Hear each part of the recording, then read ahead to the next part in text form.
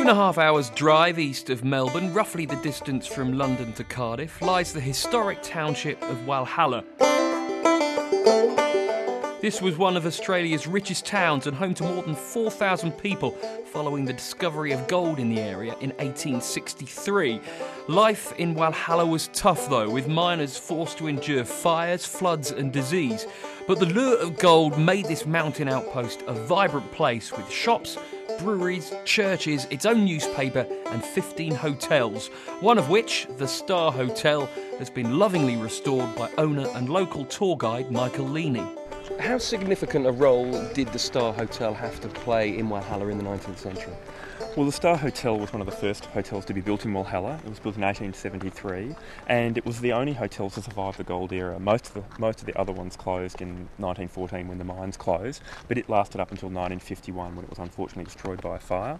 It was very much a social centre. I mean, everyone enjoyed a beer in those days, and being located at the junction in Walhalla, it was one of the grander buildings with a very ornate ironwork veranda. Now, if one wants to have a good time here now, what are the kind of things one should be doing? Well, there's certainly lots to see and do, and one of the main things I always recommend people to do is to go and do a tour of the Long Tunnel Extended Gold Mine, where you can actually go and see the original gold workings, because that's basically what Walhalla is all about, is gold. Let's go and do it. Okay, no problem.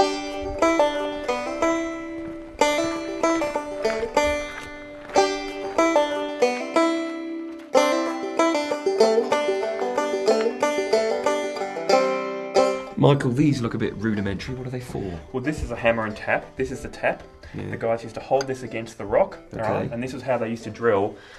One of their mates used to come and bash it on the end, and between each whack, you'd turn it a quarter of a turn, and then I'd hit it again. Of course, this was a very dangerous thing to do, because if I missed, you'd lose your wrists. If it was down lower, it could whack you in the knees, or if it was up higher, it would get you in the head. Okay, so after they've bashed it in, they've created a hole, like this one up here, and you can see the tap's actually gone right into the rock. They then pull it out. They stuff the hole with black powder. This was pre-dynamite, so they put gunpowder in, put a fuse in, light it. They'd do a runner out of the mine as quickly as they could. The thing would go kaboom. They'd come back in with a wheelbarrow, shovel all the dirt into it and take it out, and they'd repeat the process. How long did it take them to get this far? Well, this is about 115 metres, and it took 3.5 years. So it's a very, very slow process. And how far did they go in the end? They went to a total of about 300 metres. It took them another 6 years to get there. Let's go and have a look. Okay.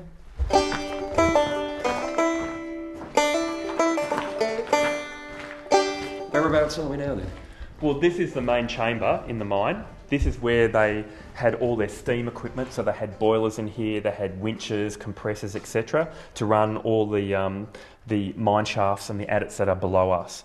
We started here and we've just walked into here, and below us is over 1 kilometre of mine workings, which is about 10 football fields.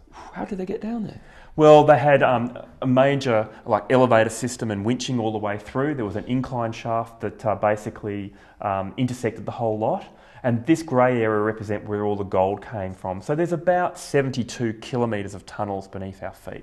The lower levels were about 47 degrees centigrade. Very hot, very humid. But the water that was pouring in was coming in at about 3 degrees centigrade.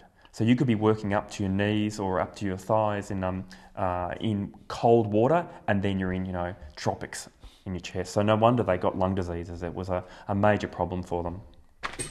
Did many men lose their lives down the mines? Well, yes and no. There actually weren't that many accidents in the mines here, but everyone basically died because of it. Due to lung diseases and silicosis, it basically, if you worked in the mine, it was going to kill you.